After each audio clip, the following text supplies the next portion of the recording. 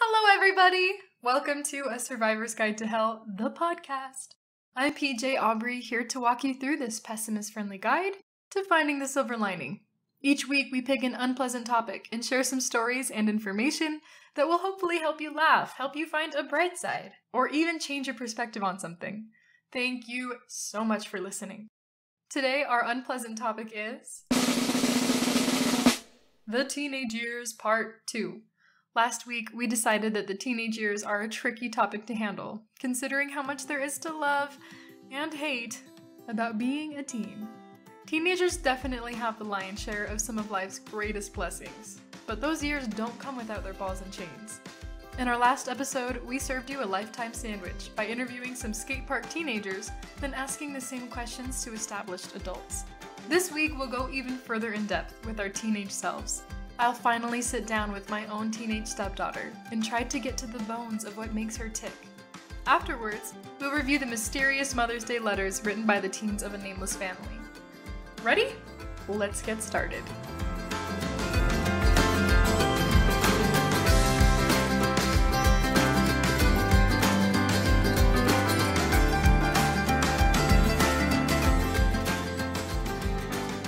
Act 1. Understanding the teenager upstairs. Her name is Jordan. She's my stepdaughter, though I prefer to simply call her daughter. Teenagedom had recently hit her with full force, leaving my husband and I staggering with questions. How can we motivate our kids to make healthy choices that they don't like? How can we inspire our kids to get a job done right, even if it's unpleasant? How do we help our kids find quality friends and ditch the ones that bring nothing but drama and bad influences? How do we get our kids out of their own head so they can experience the real world once in a while? We had a theory or two for each question. Because Jordan was the oldest, she was the default guinea pig. And most of our ideas seemed only to ricochet after we'd aimed them at her. Jordan is not a trouble kid. At least, not most of the time. But like most parents for their own children, Jerry and I see a wealth of potential inside of Jordan that we crave to help her tap into. As I created part 1 of this episode, she was popping up everywhere in my memory, and it became clear that there was one more teenager I needed to talk to, the one that lived right upstairs. One morning, while the toddlers were still in bed, I invited her into my office for an interview. My first question is, what is your greatest fear for the next 10 years?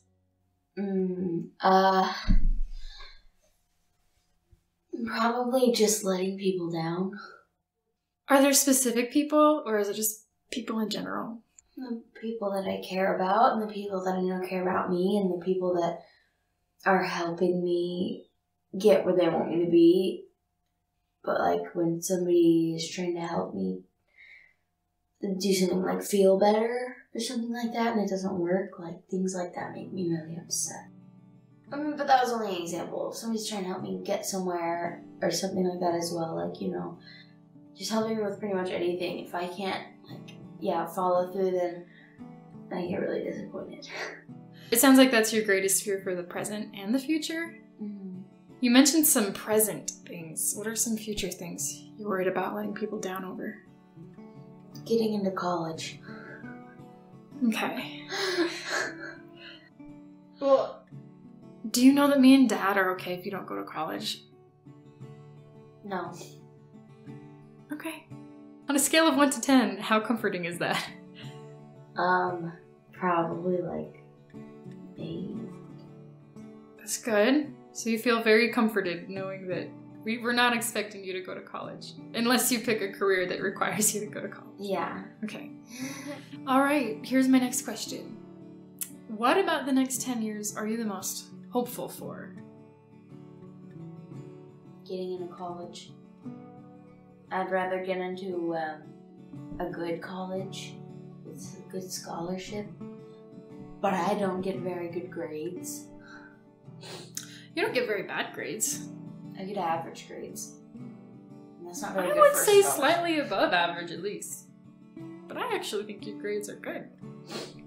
Okay. They're still not good enough for a scholarship, though. Well, maybe not.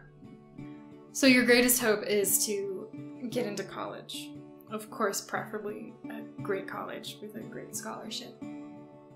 Yeah, and it's not like it has to be like the best college. Just I want to get into a pretty good college so that if I wanted to, I could study abroad in China, and like then I could go to a nice vet college after that. Anything else that you want to say about your hopes for the next 10 years? Just to be stable and not be in a lot of debt. I want to. And you'll what about debt? Not be in a lot of debt. Okay. I don't want to be in debt. And I want a dog. Your own dog of your choice. So what do you mean by stable? Like, have enough money to be where I need to be and be paying off my bills every month and like. Okay. So financially secure. Yeah, financially secure. Like have a place to stay. You know, because I'm not going to be living here all my life. And in the next 10 years, I might be going to a different college where I have to stay in a dorm or something like that. Right.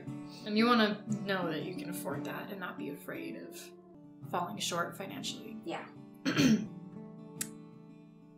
What is most important to you right now? This phase of your life. Making money. Making money. Making money. Why is making money important? So that I can get the things that I want. That sounds... I don't know how to explain it. It sounds like I'm just wanting, like, to buy clothes and, like, stuff like that, but I'm talking about, like, being able to, like, save up if I want and get the pen tablet that I want and, like, just starting to save up my money so I can do the things that I want to do. Would it be... Like I used to be able to take my friends out for ice cream during the summer. I want to be able to do that again. Would it be accurate to say that making money isn't really what's most important to you? It's just the freedom that money gives you is most important to you? Yeah. Yeah. I think it's both, but yeah, mostly the freedom. Freedom is awesome. But it's also nice to be able to go window shopping. Well, here's another question. Do you think what's most important to you now lines up with your biggest hopes and fears for the future? Do you think it prepares you for your hopes and your fears? Learning how to save up for my money? Yes. Okay. I think that helps. I agree. I don't think anything else does. Does that bother you? What's most important to you now is maybe not pointing you in a direction that's gonna help what's most important to you in the future? Frankly, I don't think about it enough for it to bother me. Like, I don't think about, like, the things that I do now enough for it to bother me, but, like, I see how not thinking about it is a bad thing. Okay. But, I think that there are some other things that I am thinking about that'll help me, like, learning Chinese. Yeah. It's getting me somewhere. Yes. Taking a high school class, making sure I'm ahead in my classes. Mm-hmm. I try. Yeah, just school stuff is the other thing that's very important to me. Just saving up my money in my school. Okay. Yeah, I think that's great. Okay, there's like a lot of people right now between the ages of 0 and 12 getting ready to be teenagers. Is there any advice you would give them? Save up your money while you can. While you can? What do you mean by while you can? Can you not save up your money right now? Remember when I had that big jar of like pennies and it had like $300 or so in it? And like pennies and dollars and you know whatever else. Yeah, cash. And then it was lost on the highway. It was lost on the highway? Yeah, it fell out of the back of a car. So your advice to... Keep your money somewhere safer, Okay. for one. And for two, and like after that, I just stopped being able to save up my money. Like, because it would go into a bank and like I had a card and I just swipe and be like, I'm getting ice cream until my card was declined. Like, Wow. That's actually really solid life lesson, Jordan. Save up your money and try and keep it somewhere where it's not going to fall out of a car. Okay. Anything else before I hit the stop button? I mean, you're the one asking questions, right? Yeah, but I also want you to feel free to say what's most important to you. So if I've asked the wrong questions, maybe there's something you want to say anyway. Okay. You don't have to. Well. I mean, that was all pretty good. Well, okay then. If I'm leaving with something else, the last thing I'll say is if any kids are watching this, they should save up their money while they're young so they get used to it. And all the parents watching this should teach listening to this, need to teach their kids while they're young to save up their money. Because it's important. It's way more important than they think. Okay. Wise words from the mouth of teens. Very good. I love you. I love you too. Alright. I loved that talk with Jordan. It wasn't what I was expecting. I thought we might penetrate some source of angst and broodiness. I thought we might even get teary-eyed together after some form of an outburst and share a hug. But instead of the theatrics, I got to learn about how far my daughter has made it into this whole growing up thing. She didn't talk about boys, anime, or her favorite music. She talked about dependability, education, and finance. A new realization was budding inside me.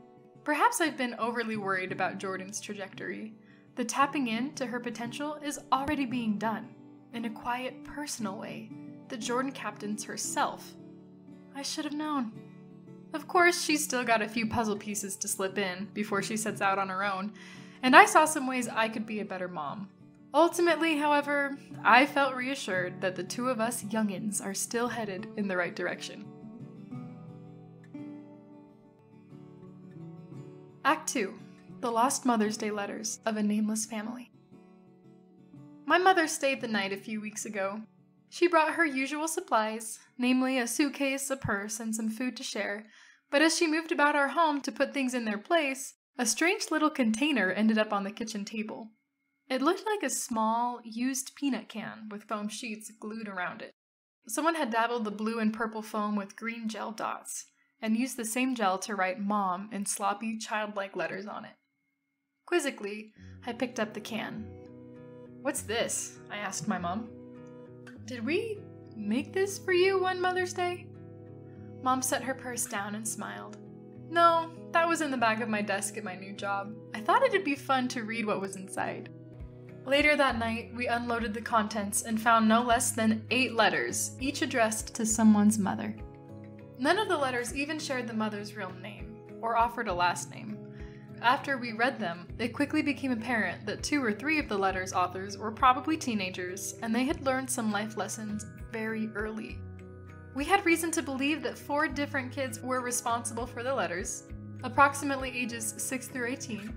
In many ways, they were typical Mother's Day offerings, silly, youthful, and peppered with cliché phrases. Still, these kids sounded anything but typical. Something mysterious had happened in their lives, something big, that changed the way they saw their mother. I invited Jerry to read some of the letters with me. We tried to divide them by author, so that if we did our job right, Jerry was reading exclusively for one of the teens, and I was reading for the other. The only exception was the final letter, which was the only one included for that specific child. Would you go put that in your podcast? Uh-oh. What? Tell me you wasn't recording. Oops. We had just read all the letters together, and I hadn't pressed record. Do you forgive me? Sure, babe. Are we gonna do it again real quick? Yeah. Okay. Dear Mom, I'm very proud to have you as a mother. You're someone who really did what she could despite our position. Most parents are scared to raise one kid without a father. You raised 4. I know you feel bad about that, but to us, it was growing up with a role model who, no matter what, gave us what we needed and still made time to support our crazy dreams, all the while working from 9 to 6. No matter what, you found happiness and always tried to be better. I'm so proud to be able to call you my mother. Dear Mom, I want to thank you for supporting me. Through the time I wanted to be a tattoo artist, till I wanted to be a writer. Who knows, maybe next time it'll be a stripper. You never gave up on me, even through my time of indecisiveness. If you quit your job and be in real estate, I'll believe in it. Whether we live here or in another country, I'll believe in you. We're like roaches. We can survive anywhere. Do what you want to do, because life is life. Mistakes happen, but happy things happen too. Not everything is scary and mysterious. Dear Mom, I hope you're having a good day, but knowing you, you're probably really stressed out and relying on this letter for some help. Joke's on you. You suck. Just kidding. Honestly, I don't know how your mind is capable of being stressed. You always pull through. Everything you do, every mistake you've ever made, has always been for the better. God has you. As the French say, Jesus, take the wheelie. Trust in yourself, and you will always be okay. Stressing out will get you nowhere. Breathe in and out, and by the time you come home, everything will be okay. Life is too short to stress yourself into gray hair. Dear Mom, it's really hard to write uplifting letters to you when you don't really have much going for you.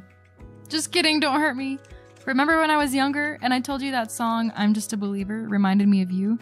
Those types of people always make it through okay. When they're up high, they believe they'll stay there. When they're down low, they know they'll be up again. Please never stop being a believer. Whatever's upsetting you now, let it go. You're only feeding into it when you do that. Just believe that it's going to take you somewhere, and you'll be alright.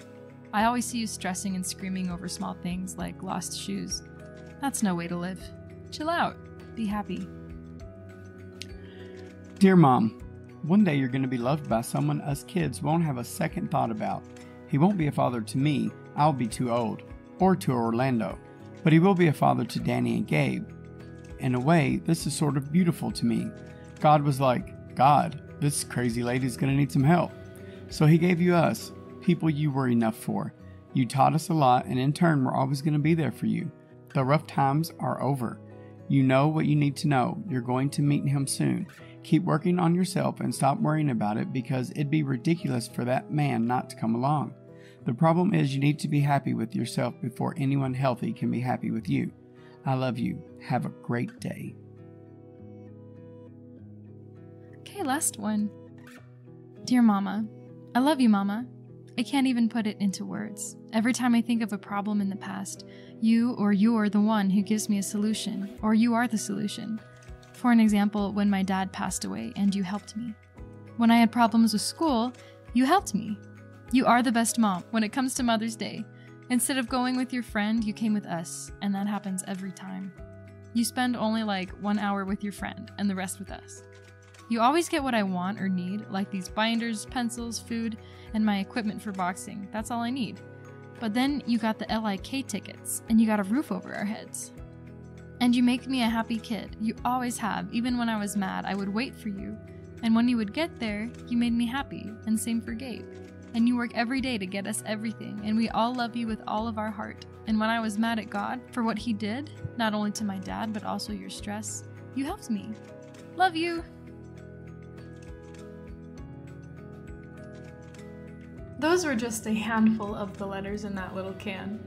If you'd like to read the rest, you can visit www.survivorsguidetohell.com to view the original pictures. Disclaimer, between our podcast and our blog, the original names on the letters have either been changed or blotted out. Alright, after I'd read what these young ones had written, I was blown away with how in tune they were with their mother. I was blown away with how in tune they were with life. You have to love yourself before anyone healthy can love you? God gave you us, people you were enough for. These were both incredible lines, embedded with the amusing spelling mistakes and warm sarcasm that was oh so adolescent. At their age, I was memorizing 4-line poems for Mother's Day and making mom's subpar breakfasts in bed. I didn't grasp the world like these kids did. Then again, I hadn't lost my father either. Being a teenager is a time of wicked uncertainty. It's lousy with mental exhaustion and unanswered questions, but it's also ripe with passion and the clarity of discovering your own philosophies before the world has tried to sink its muddy fingers into your heart. Maybe it's time to go back to that stage. The one where you design your own ideals before you even know what the word jaded means. So thanks, teenagers. Thanks for reminding me who you are and giving me another clue to who I am too. That is the end of today's stories. Now we invite you to join us for our weekly Silver Liners Challenge, which is designed to be an easy, actionable step you can take to help boost your week and help you survive hell. Here you go, the Silver Liners Challenge. Think about this question. What life lessons have you learned since you were a teen? Feel free to share your answers in the comments of our website, www.survivorsguidetohell.com, or on our Facebook page. This is a podcast version of our sister production, A Survivor's Guide to Hell, the blog. This podcast gives you a way to access our content when you're driving, cleaning house, or prepping for Mother's Day. But if you'd like to see the videos and pictures that often accompany our posts, like original images of the mysterious Mother's Day letters, check out our website at www.survivorsguidetohell.com, where you'll also find much more information, including our storytelling code of ethics. We're always looking for cool news stories. If you have something to share, please visit our site and drop us a line. And remember, if you like this episode, please subscribe on Apple Podcasts, Spotify, Stitcher, or YouTube. Listen, we're on a budget, and apparently podcasts, websites, and recording equipment are not free. Imagine that! If you'd like to help out, please visit the support portion of our site and see what you can do to contribute. Either way, thank you for contributing just by listening. Last but not least, our cheesy joke of the week. Why is a dock a bad place to raise a teenager? There's too much peer pressure. Thank you, and have an excellent Monday.